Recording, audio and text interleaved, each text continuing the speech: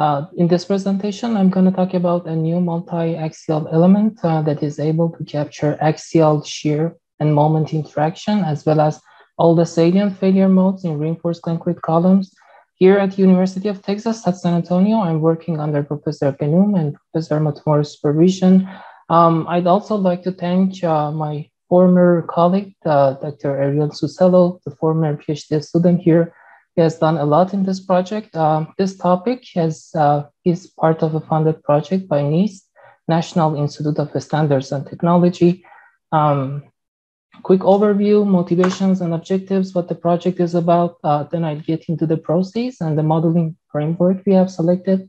Then I talk about the multi-axial element and multi-axial material model that we have developed in OpenSys, along with their new features, backbone, cyclic, new damage functions, and so on. At the end, I'm going to talk about how we integrated all the failure rules and coupling behavior into our new multi-axial element.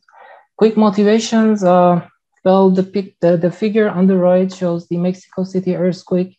Only a handful of buildings collapsed during that event, whereas the codes are telling us a lot more should collapse, as they are sometimes a bit, quite a bit conservative. Well, if we want to be that conservative, especially for retrofitting purposes at regional level, that would cost too much for society. It was kind of when the team started to look for a more advanced simulation to assess the performance of these buildings better. One point here, well, to get to that better performance assessment, we really need to simulate the full loss of member strengths. Otherwise, we cannot take advantages of all the redundancies and load redistributions. Also, we need the tool to help us make decisions about those buildings, how repairable they are, how badly their damage would be. And in other words, they need to tell us the damage state, not just the force deformation that we cannot do much with them. The objective here is really to develop enhanced simulation capabilities for reinforced concrete columns subjected to severe earthquake event. The purpose is really to facilitate the pre-event and post-event decision-making by the engineers.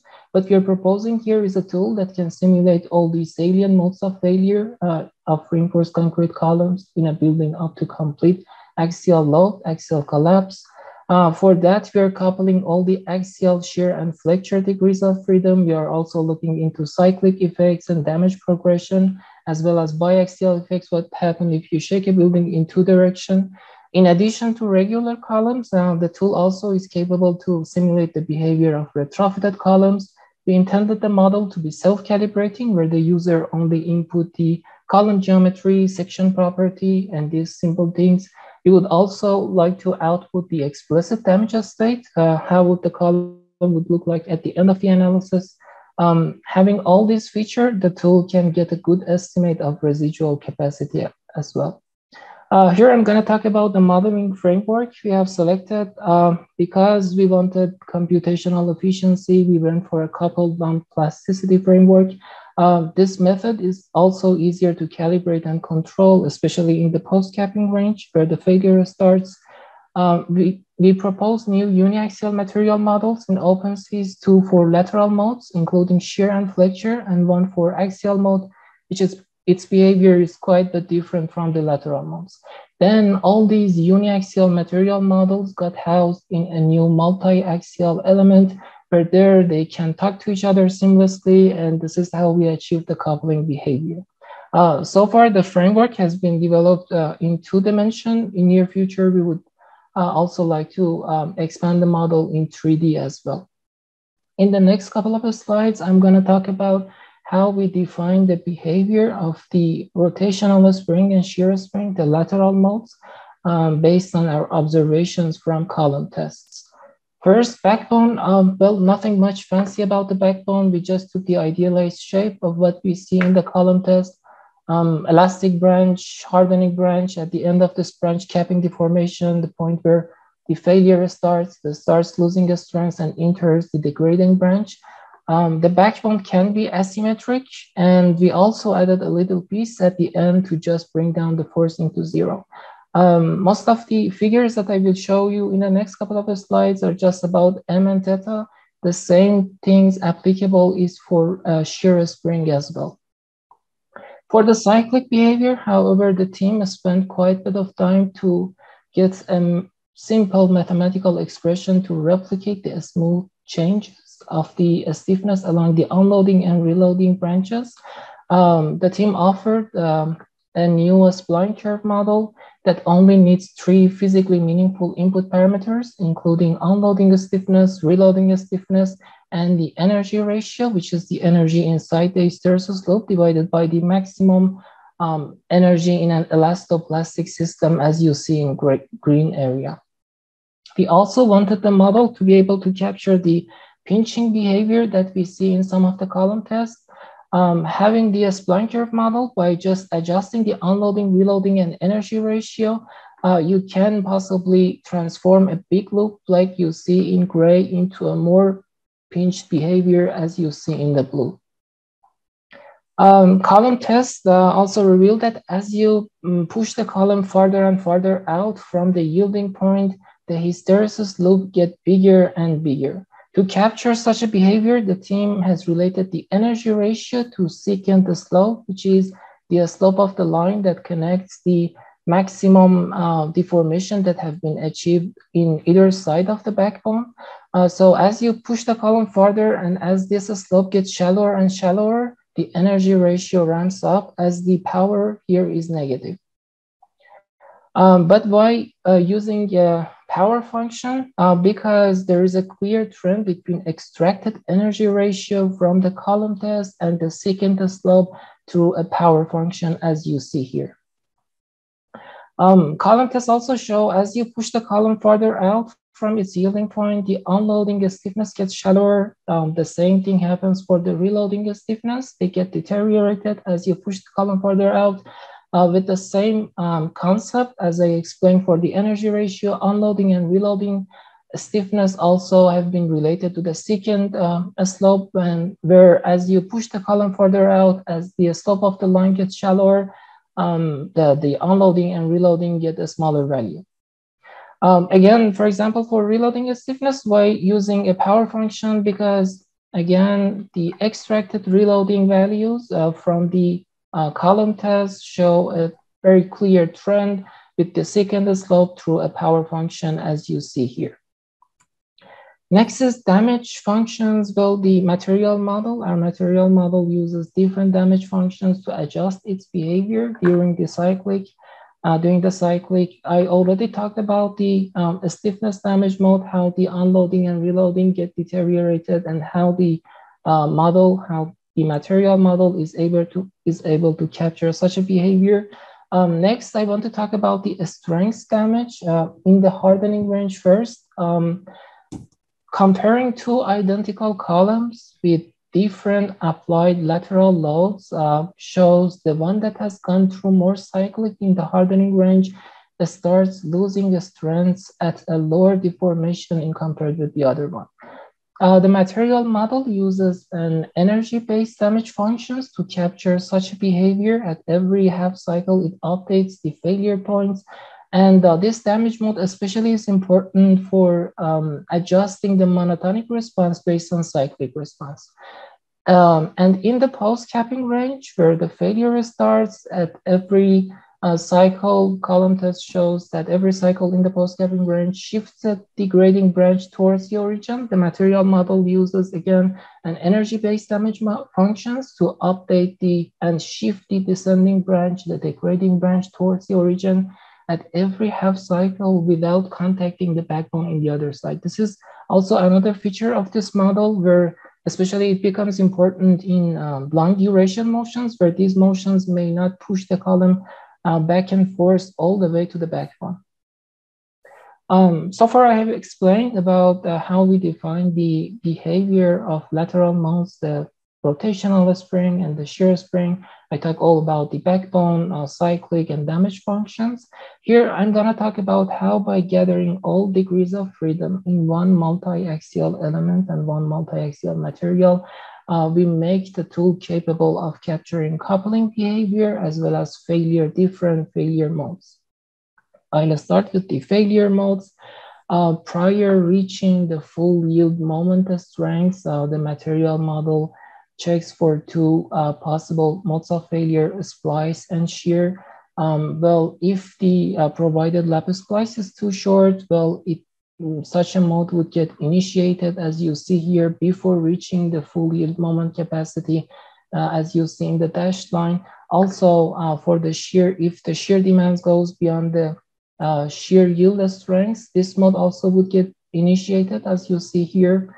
However, if none of these conditions met during the analysis, and actually it could reach the full yield moment strength, then the material model start checking for flexure, flexure shear, and flexure splice mode of failure, and initiate the one that has a lower deformation capacity.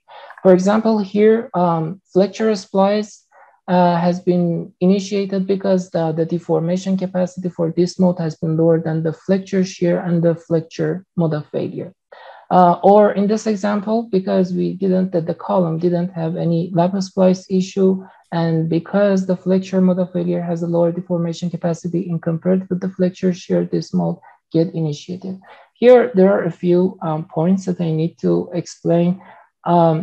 First is the material model also adjusts the cyclic behavior due to the that a specific mode of failure that has been governed. For example, in a splice mode of failure, you would expect to see a more pinched behavior as opposed to a flexure mode of failure. The other important point here is that none of these transition surfaces remain constant during the analysis, meaning that, for example, for a flexure mode of failure, because the capping deformation, the point where failure starts, as it has been related to the applied axial demand, the capping deformation changes during the analysis as the axial demand changes. Next, for example, in a splice mode of failure, the degrading stiffness has been related to the amount of shear demand. So the material model keeps changing the stiffness of this line during the analysis. The important point here is that the rotational spring can adjust its behavior based on axial demand and shear demand, because by gathering all degrees of freedom in one multi-axial element, rotational spring actually has a direct access to shear demand and axial demand. Of course, here I just explained a few examples for the rotational spring. Shear spring also can adjust its behavior based on rotational demand, flexure demand, and the axial demand.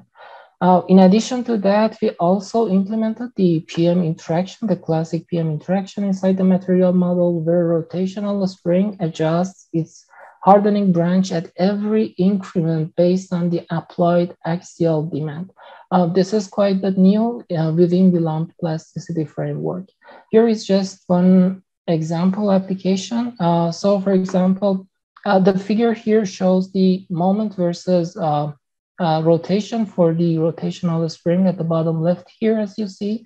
Well, when you pull the frame to the left, as the axial demand increases in this column, as the axial load increases, the moment yield strength goes around 6,000 here. However, as you push the frame to the right and as the axial demand decreases, the moment demand also, the moment yield strength also decreases up to 5,000 in the other side. Another unique feature of the multi-axial material is that it output parameters related to the level of damage of the column at the end of the analysis in a text file in a tabular format. For example, we can find the deformation at yield, deformation at capping, where the failure starts. It tells you the governing mode of failure. For example, 1 denotes the flexure mode of failure. Well, as you see the flexure mode of failure, you probably would expect that of course, you would expect that the full yielding moment, the strength should be reached as it shows here. Not only it tells you that, but also it tells you that, for example, how much of the shear strength capacity has been reached as you reach the yield moment strength.